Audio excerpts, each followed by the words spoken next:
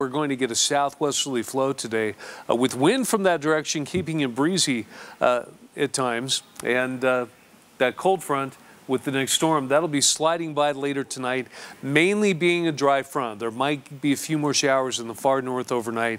Otherwise, behind it, the main impact will be a drop in temperature tomorrow. In fact, that cold front will eventually make its way south across the entire state on Wednesday.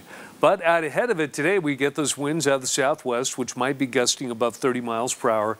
And since it is so dry, that's leading to high fire danger with a red flag warning in effect for much of Washington County. But that warning becomes even more widespread across other parts of southern and even central Utah tomorrow. So we're not going to be out of the woods.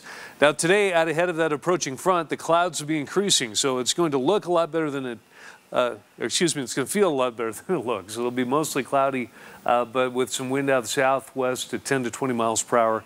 Our temperature in Salt Lake is going to be climbing near 80. They'll be in the mid-70s in Wendover, upper 60s in Park City. You'll make it up to 78 in Cedar City, 91 in St. George. And in general, mostly cloudy in the north, mostly sunny in the south. We'll split the difference across the central part of the state where it'll become partly cloudy. Be mostly sunny in St. George tomorrow as well as through the rest of the week with temperature gradually climbing. In fact, all the way up into the mid-90s on Friday. It'll stay that way over the weekend, and then on Memorial Day itself, pretty close to that, mostly sunny with a high temperature of 92. So you've got outdoor plans for the long holiday. It's going to be looking good. And in the north, we're not going to get left out. Behind the front tomorrow, it'll be several degrees cooler, but we'll still become sunny and make it into the low 70s.